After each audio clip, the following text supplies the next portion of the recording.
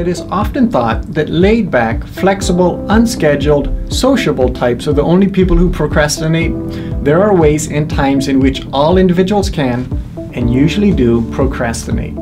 Procrastination is a personal thing. Each of us procrastinates in different ways, and it is important to know what you tend to put off.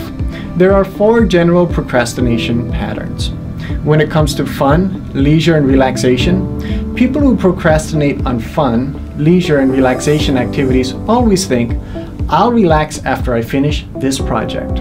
Of course, there are an endless number of projects and relaxation time seldom comes.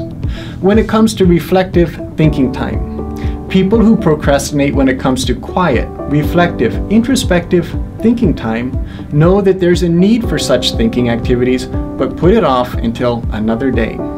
When it comes to interpersonal conflict, some people procrastinate when it comes time to tackle jobs that involve interaction with others, or even worse, negative interaction or potential conflict with other people.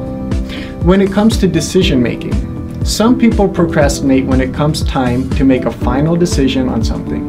Since there's always more information to be gathered, more data to be analyzed, and something more to know, they put off decision-making activities.